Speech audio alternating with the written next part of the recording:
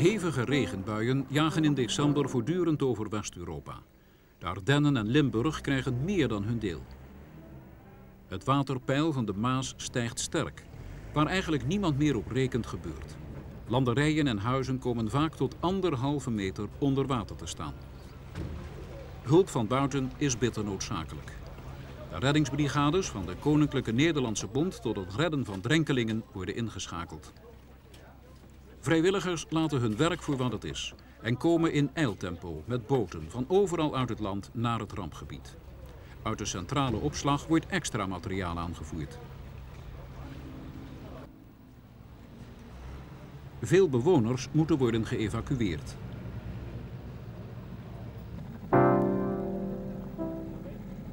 Plaatselijke gidsen wijzen de weg.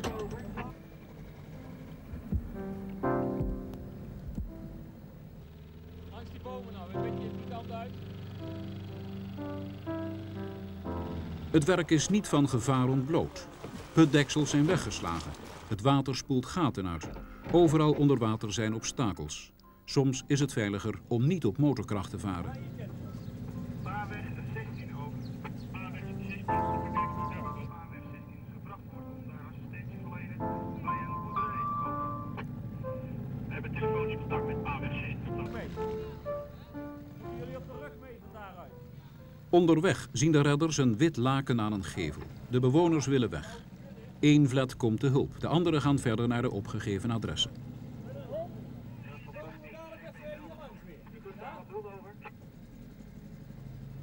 De vletten van de reddingsbrigades zijn speciaal voor dit werk ontworpen en gebouwd. Ze zijn stevig en stabiel. De bemanningen zijn getraind voor het reddingswerk. Ze dragen speciale kleding om warm en droog te blijven.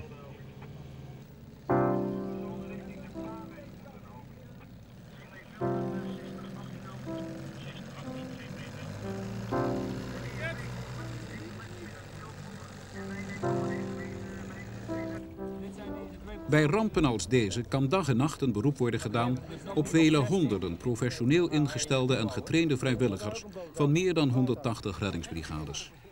De leden doen dit werk belangeloos, ook al kost het loon of vrije dagen.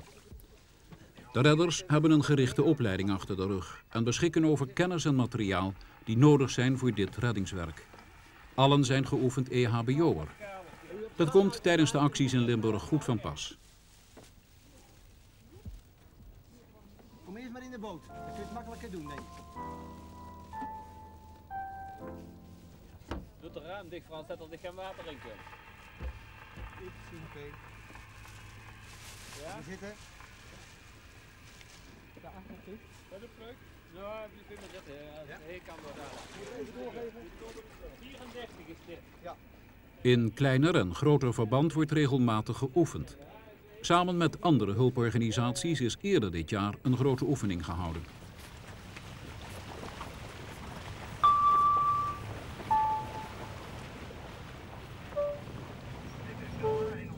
Communicatie is uiteraard van groot belang. In alle vletten is verbindingsapparatuur aanwezig.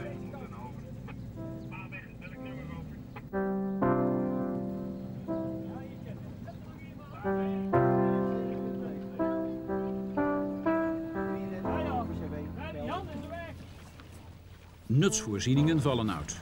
Een extra gevaar vormen de elektrakasten waarop nog stroom staat.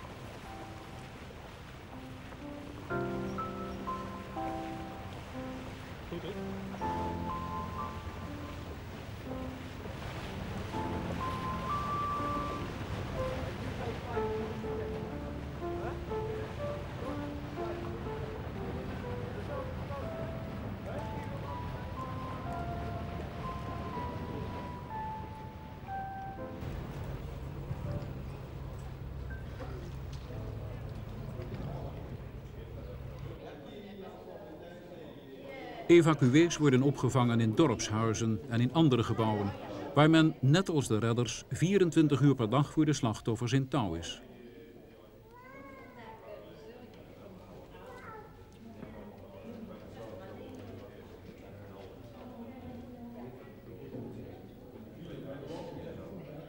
Het mobiele verbindingscentrum van de brigades speelt een onmisbare rol in de coördinatie. Alle redders zijn van hieruit bereikbaar. Met vrijwel alle andere hulpdiensten kan zonder probleem contact worden onderhouden. Daarnaast is draagbare zend- en ontvangstapparatuur aanwezig die voor een goed onderling samenspel bijgeplaatst wordt in crisiscentra, brandweerkazernes en politieauto's. Steeds meer mensen moeten uit hun huis worden gehaald. Ondertussen doen anderen een uiterste poging om een verder weg liggende boerderij met 120 koeien tegen het nog steeds oprukkende water te beschermen. De samenwerking met andere hulpdiensten verloopt naar wens. Brandweer, politie, Rode Kruis, leger en reddingsbrigades werken eendrachtig samen met één doel voor ogen: zoveel mogelijk mensen helpen. Die inspanning gaat 24 uur per dag door.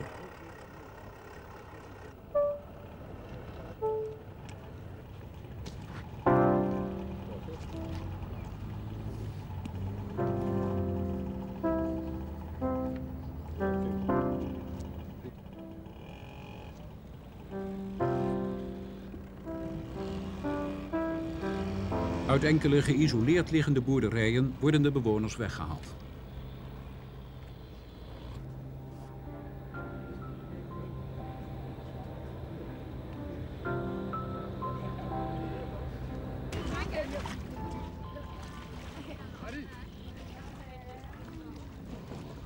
Het varen over ondergelopen land vereist extra aandacht. Overal kunnen zich onder water obstakels bevinden, zoals palen en prikkeldraad. De vletten kunnen overigens wel tegen een stootje. Ze zijn van degelijk polyester gebouwd en ze zijn voorzien van drijfkasten. Ze steken niet diep en komen overal gemakkelijk bij.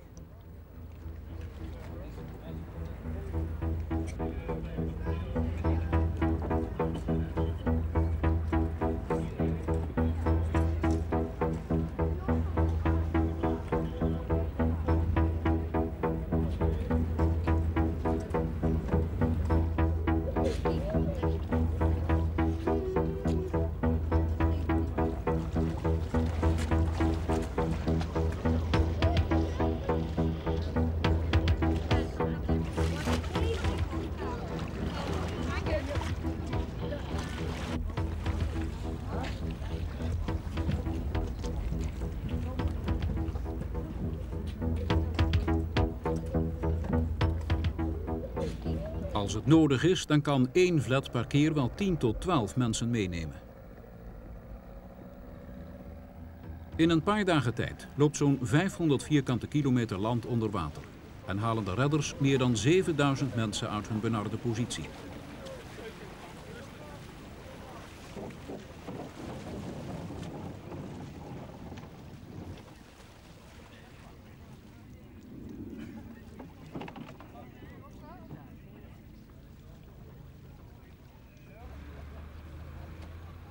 De situatie in het rampgebied wordt steeds precairder. Het kolkende water stroomt niet alleen over de wegen, maar er ook onderdoor. Wegen worden afgezet. Hulpverleners over de weg moeten meer en meer noodgedwongen een omweg maken of kunnen niet verder. Veel huizen zijn alleen nog per boot bereikbaar.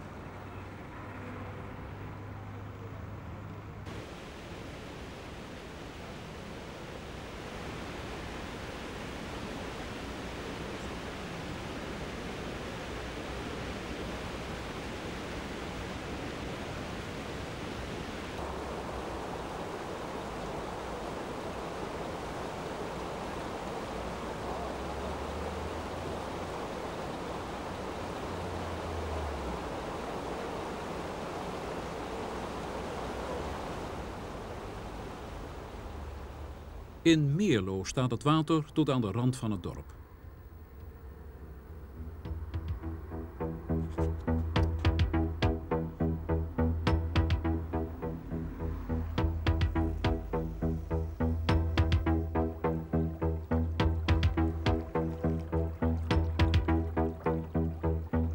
Zo ver het oog reikt is er water. Het crisiscentrum is in het gemeentehuis te vinden.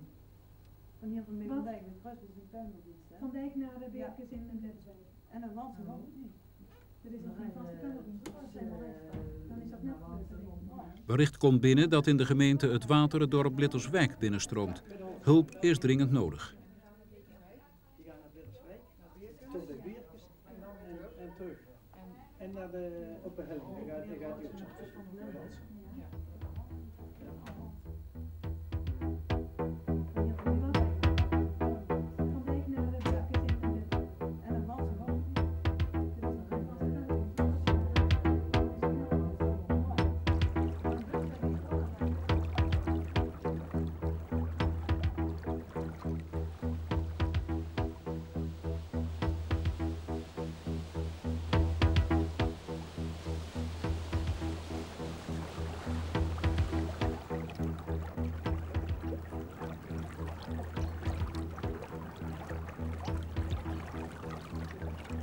De plaatselijke brandweerkazerne is het commandocentrum voor de hulpdiensten.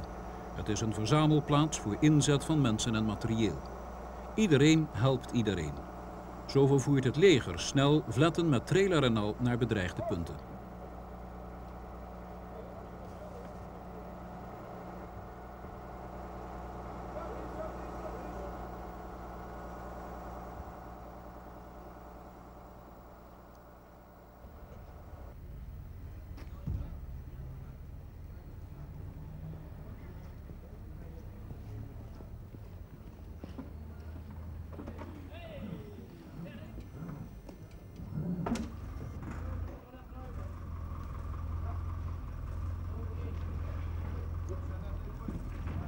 Terwijl alle ingeschakelde redders zich klaarmaken om in Blitterswijk hulp te bieden, is voor anderen het devies zandzakken vullen om het water buiten de deur te houden.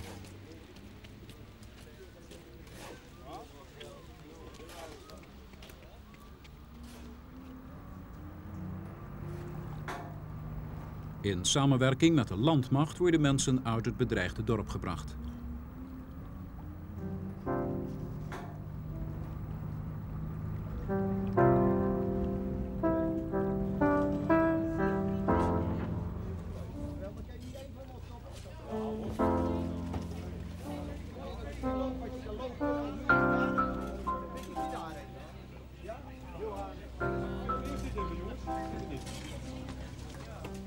Vletten brengen de mensen tot een punt waar een 4-tonner nog kan rijden. Op deze manier wordt kostbare vaartijd gespaard en kan in de kortst mogelijke tijd een extra groot aantal mensen te hulp worden geschoten.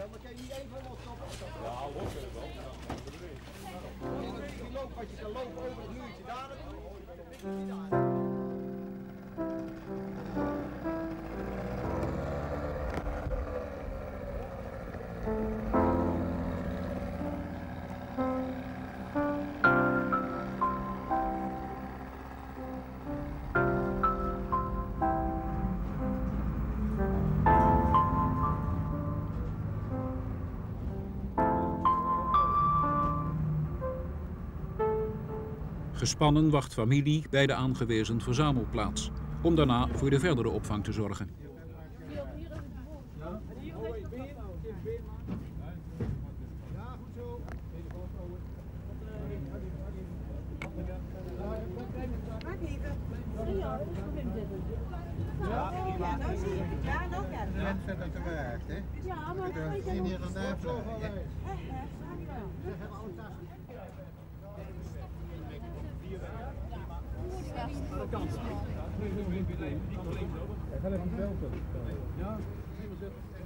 Tussendoor is er de noodzakelijke aandacht voor de inwendige mens.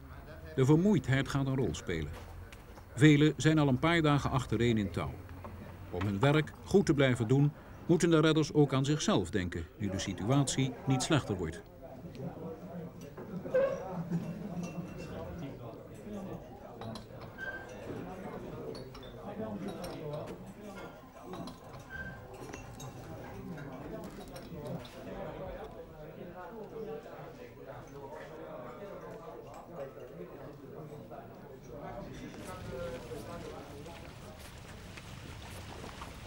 Militairen worden weggebracht om bewakingsdiensten in het overstroomde gebied uit te voeren.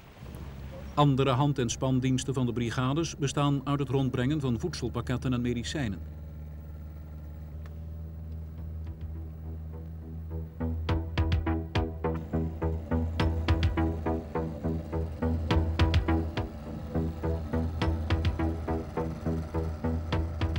Gelukkig stijgt tijdens de kerstdagen het water nauwelijks meer. De ergste druk raakt wat van de ketel.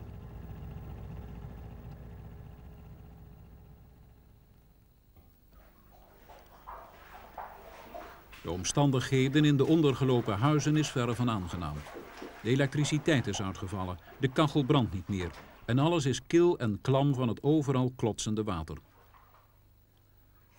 Hoewel ze eerst wilde blijven, besluit de vrouw des huizes op een afgelegen boerderij daarom dat ze wil vertrekken.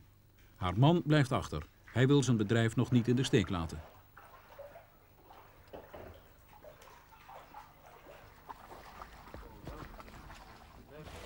Voorzichtig zoekt een redder zijn weg over het voor hem onbekende erf. Valkuilen genoeg.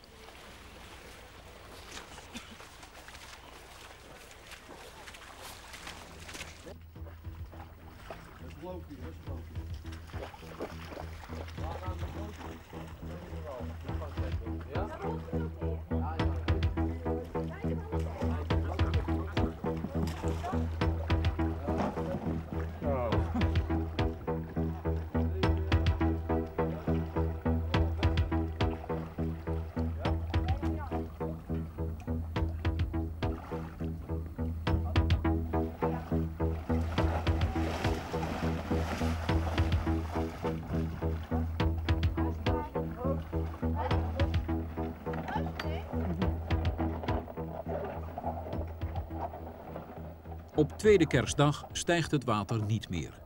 De situatie wordt minder urgent. Een aantal brigades blijft voor eerst nog stand-by.